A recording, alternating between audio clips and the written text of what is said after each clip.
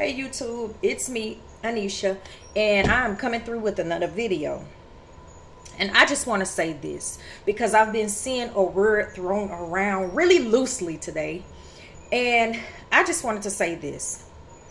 It is not your fault if your parents did not get married, but yet you were born.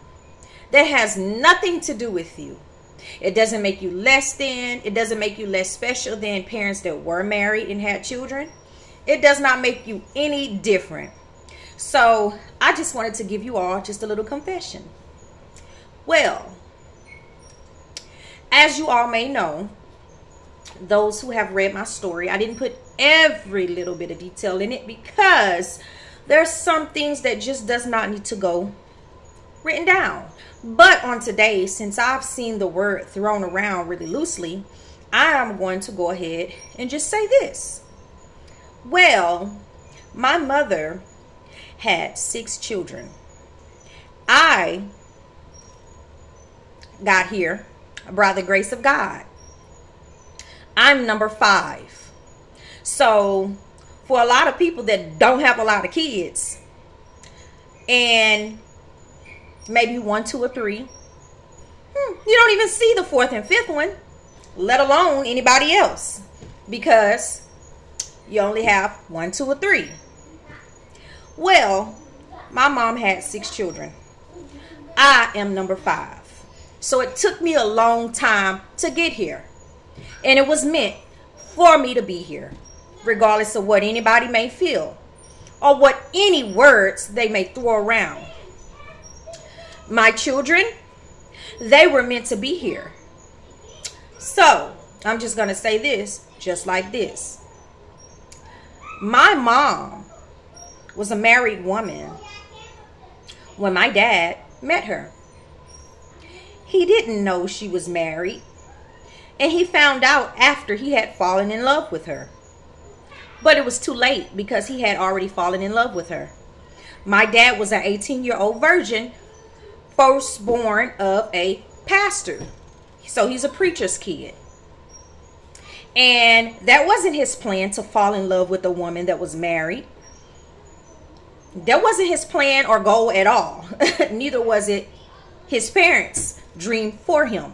But yet it happened. And not saying that it was right for him to get a married woman pregnant. But like I said, he didn't even know she was pregnant. I mean, he didn't even know she was married. So he impregnated her. I came after my brother. I'm number 5, like I said. Well, people would say because my parents weren't married, man-made words would be, you're a bastard. Some words people come up with to make themselves sound very educated and smart. At the end of the day, it doesn't matter how I got here. I'm here. And God has been using this little bastard to write books, to encourage others, and guess what? To preach his word. I have videos where I've preached the word of God. I understand the word of God. And I know Jesus died for my sins and rose again just for me. And others out there that are just like me.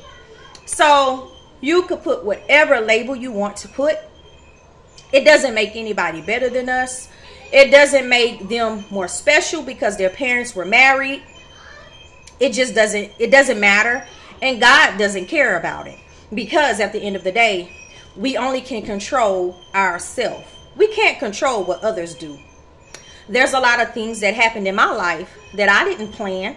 I didn't see in my future and think, oh, this is going to happen. I didn't think that. I had the Pretty Little American Dream story embedded in my head, just like everybody else. Well, some.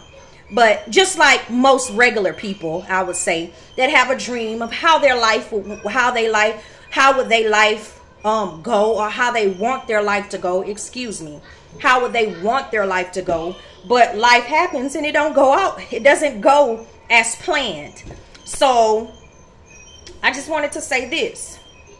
It doesn't matter what people say, Don't let anybody take away your joy. Don't let anybody take away if you're feeling the Holy Ghost, you don't have to stop dancing and moving because someone threw that word in your ear just to dim your light or to try to stop you. And I just wanted to say it like this, because some people that think they're higher than others will say little things to make you feel less than. And they're no big of a person than you are. Their life is not what they make it to be or anything like that. So just be who God has created you to be. Just be bold. Don't let anybody try to make you feel this little, because really they're probably feeling this little. So at the end of the day, and there's a lot of parents that they've had children, you know, they're married, they've had their children, but some of their children end up being worse than us bastards. You know, because God don't like ugly. So be nice to others. And if you're another person that your parents may not have been married, or they were married but they didn't stay married, don't feel bad about yourself, because we are all special. And like I said, if you got here, it was meant for you to be here. Look at me, a living witness. It took me a long time to get here. Like I said, I'm baby number 5. Do you hear me? So who knew I was going to come along? And yeah, it took a virgin, my dad, 18-year-old virgin, fell in love with a married woman, to have me, a bastard. Not only that, my brother came first, then my baby sister came, and she's number 6. So at the end of the day, it was meant for all of our little bastard selves to be here. It was meant for us to be here. And God love us all the same. And guess what? Don't let anybody dim your light. Don't let anybody tell you you're not special. And make others feel good. And make others feel just as big as you want to feel. So I hope you all got this message and taken a lot of good out of it, because this message is to encourage others and to build others up, not to make others feel less than or low. Because like I said, at the end of the day, we cannot control others. We only can control who we are. And life doesn't go exactly how we plan it at all. It doesn't go exactly how we plan it. It goes how God destined and ordained our life to go. And he uses our story for a reason. Just like I said, look at this little bastard right here. And guess what? I've written books. I've written songs. I've sang at churches. I've spoke at different places. And I've done a lot of things. And guess what? God used me, the bastard, to lift his name up and to tell others about him and the great things that he can do for us. And just keep the faith. So, peace out.